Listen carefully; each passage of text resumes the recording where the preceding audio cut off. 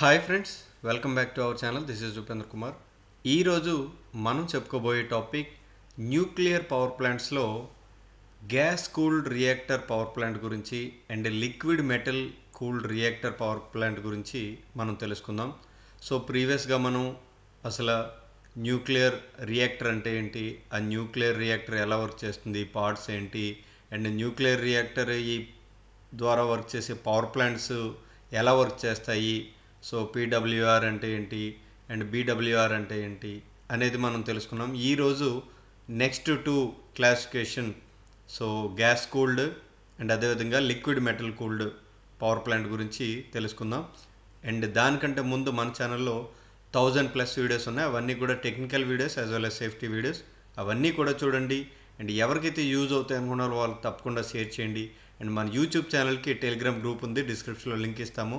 So దాని ద్వారా మీరు మన గ్రూప్లో జాయిన్ అవ్వచ్చు, రెగ్యులర్ అప్డేట్స్ అనేవి మీరు పొందొచ్చు. అండ్ మన యూట్యూబ్ ఛానల్కి టెలిగ్రామ్ గ్రూప్ ఉంది అండ్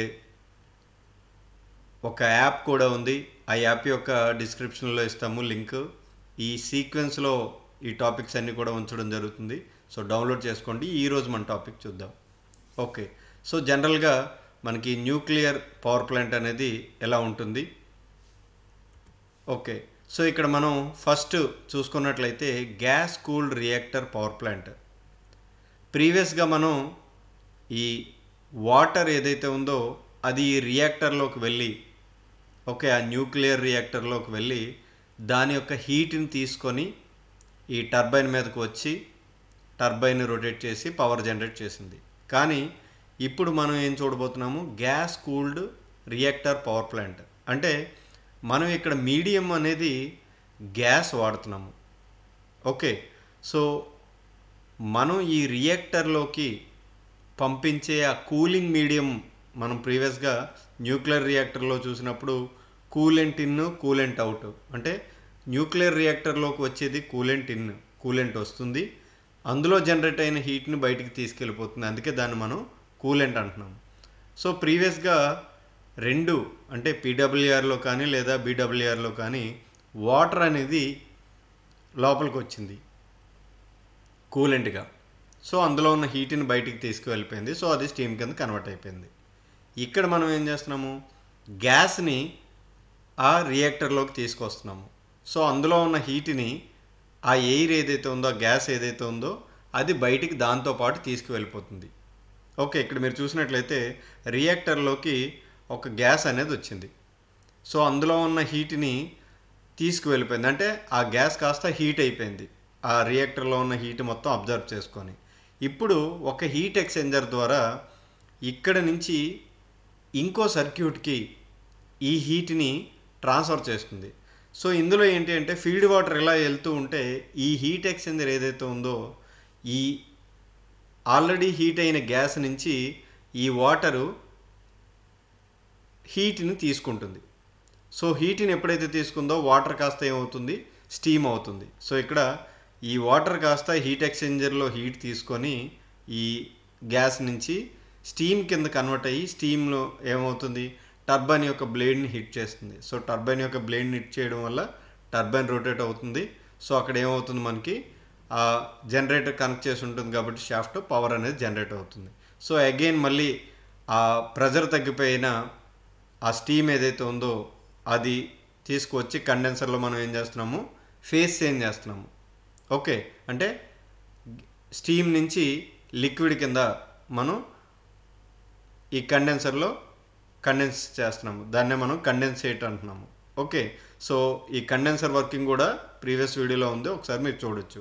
ఓకే, ఇప్పుడు మళ్ళీ అగైన్ అదే వాటర్ని మనం ఫీడ్ వాటర్ కింద పంపిస్తున్నాం. సో ఇది సైకిల్ రిపీట్ అవుతుంది. సో ఓన్లీ డిఫరెన్స్ ఏంటి, ఆ న్యూక్లియర్ రియాక్టర్కి ఈ న్యూక్లియర్ రియాక్టర్ పవర్ ప్లాంట్కి అంటే ఏదైతే మనం మీడియం లోపలికి పంపిస్తున్నామో అదే తేడా, గ్యాస్ పంపిస్తున్నాము. ఓకే, సో ఇది దాని యొక్క డిస్క్రిప్షన్ ఒకసారి మీరు చదువుకోవచ్చు. అండ్ ఈ గ్యాస్ మనం రియాక్టర్లోకి పంపించడానికి కంప్రెసర్ కానీ బ్లోవర్ కానీ సర్టన్ ప్రెజర్తో పంపించాలి కాబట్టి ఇక్కడ మనం ఆ ఎక్విప్మెంట్ని వాడుతూ ఉంటాం. Okay, so the first gas cooled reactor are designed with a graphite moderate and CO2 gas is coolant. So ఇక్కడ మనకేంటి, ఏవేవి వాడతారు అంటే ఎక్కువగా CO2 గ్యాస్ కూలెంట్గా వాడతారు. Okay, so the natural uranium is used as a fuel with మ్యాగ్నెస్. So అంటే మనం జనరల్గా ఈ న్యూక్లియర్ రియాక్టర్లో వాడే fuel uranium. Okay, high temperature gas cooled reactor uses helium gas as a coolant and graphite as a moderator. So ఇక్కడ మనం ఏంటి అంటే high టెంపరేచర్కి వచ్చేసరికి ఓకే, సో దాని యొక్క టెంపరేచర్ ఎక్కువ అవుతుంది, ఆ న్యూక్లియర్ టెంపరేచర్ మనకి ఎక్కువ కావాలి అనుకున్నప్పుడు అక్కడ ఈ గ్యాస్ ఏదైతే ఉందో లోపలికి వెళ్ళే గ్యాస్ హీలియం గ్యాస్ వాడతాము. అండ్ మోడరేటర్ మనం పార్ట్స్లో చెప్పుకున్నప్పుడు, న్యూక్లియర్ పార్ట్స్లో చెప్పుకున్నప్పుడు మోడరేటర్ ఏదైతే ఉందో అది గ్రాఫైట్ వాడతాము. ఓకే, సో ఇందులో కూడా మనం కొంచెం లో టెంపరేచర్లో కూడా గ్రాఫైట్ అనేది మోడరేటర్గా వాడుతున్నాము. అండ్ ఆ కూలెంట్ ఏదైతే ఉందో అది CO2 గ్యాస్ వాడుతున్నాము. ఓకే, సో ఇది మనకి gas cooled reactor power plant లేదా gas cooled nuclear power plant అని మనం పిలవచ్చు. ఓకే, నెక్స్ట్ క్లాసిఫికేషన్ ఏంటి, liquid metal reactor power plant లేదా liquid metal nuclear power plant అని పిలుస్తాము. సో ఇందులో కూడా ఏంటి అంటే మెయిన్ డిఫరెన్స్, మనం ప్రీవియస్గా వాటర్ పంపించాం ఆ రియాక్టర్లోకి అండ్ తర్వాత గ్యాస్ పంపించాము, ఇప్పుడు లిక్విడ్ మెటల్ పంపిస్తున్నాము. ఓకే, సో ఆ లిక్విడ్ మెటల్ పంపిస్తే లిక్విడ్ మెటల్ ఏమేం చేస్తుంది, అక్కడ ఉన్న హీట్ని అబ్జర్వ్ చేసుకొని మళ్ళీ అది ఒక హీట్ ఎక్స్చేంజ్కి వస్తుంది. ఓకే, ఇక్కడ మీరు చూసినట్లయితే 2 సర్క్యూట్లు ఉంటాయి. సో ఇదొక సర్క్యూటు అండ్ ఇదొక సర్క్యూటు అండ్ మెయిన్ ఇదొక సర్క్యూటు. సో ఈ సర్క్యూట్లో వాటర్ని మనం స్టీమ్ కింద కన్వర్ట్ చేస్తున్నాం.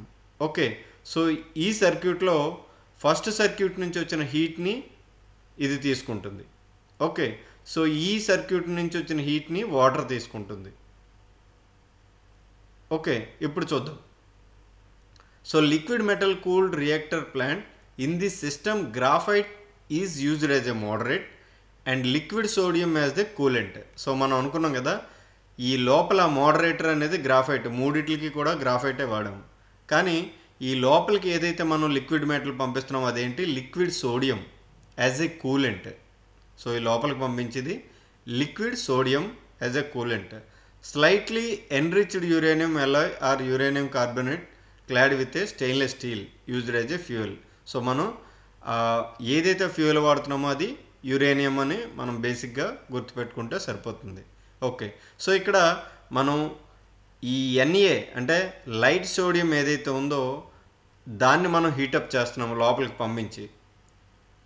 దాని తర్వాత మనం ఏం చేస్తున్నామంటే ఈ NaK సొల్యూషన్ ఏదైతే ఉందో సో అది మనం ఒక సెకండరీ సర్క్యూట్లో దాన్ని రన్ చేస్తే ఈ ప్రైమరీ సర్క్యూట్లో ఉన్న హీట్ దాన్ని తీసుకొని ఓకే, సో దానిలో ఉన్న ఆ హీట్ని మళ్ళీ మనం ఫీడ్ వాటర్కి పంపిస్తాం అనమాట. Okay, liquid sodium is circulated through the reactor core and intermediate heat exchanger IHE, దీన్ని మనం intermediate heat exchanger IHE wear heat is transferred from Na to NaK liquid. So ఇదంతా కూడా మెటల్, NaK అనేది liquid. Okay, liquid metal. NaK gives the heat in the heat exchanger. So ఇక్కడ నుంచి ఈ హీట్ని heat exchanger ఈ వాటర్కి ఇస్తే water కాస్త స్టీమ్ కింద కన్వర్ట్ అవుతుంది. In liquid metal cool reactor system the steam is generated high pressure and temperature. So ఇందులో ఏమవుతుందంటే మిగతా వాటితో పోల్చుకుంటే ఇందులో హై ప్రెషర్ హై టెంపరేచర్ అనేది జనరేట్ అవుతుంది. ఓకే, సో ఇవి మనకి ఈ 4 types of nuclear power plants గురించి. Okay, so BWR, PWR and gas cooled and liquid metal reactor power plant. So దీనికి డయాగ్రామ్ మనం గుర్తుంచుకొని దాని యొక్క వర్కింగ్ ప్రిన్సిపల్, దాని యొక్క పార్ట్స్ గుర్తుంచుకొని వర్కింగ్ ప్రిన్సిపల్ రాస్తే ఈజీగా మనకి మార్క్స్ వస్తాయి అండ్ అదేవిధంగా ఎప్పటికైనా మనకు గుర్తుంటుంది. ఓకే, సో ఇది మనకు బేసిక్గా types of nuclear power plant గురించి మీకు అర్థమైందని అనుకుంటున్నాను. ఏవైనా డౌట్స్ ఉంటే అడగండి అండ్ మీకు ఇంకా ఏమైనా టాపిక్ కావాలి అంటే కామెంట్ సెక్షన్లో కామెంట్ చేయండి. చూసిన ప్రతి ఒక్క వీడియోకి లైక్ చేయండి. సో దానివల్ల మీకు వచ్చే నష్టం ఏం లేదు, మాకు ఒక బూస్టప్గా ఉంటుంది. Thank you.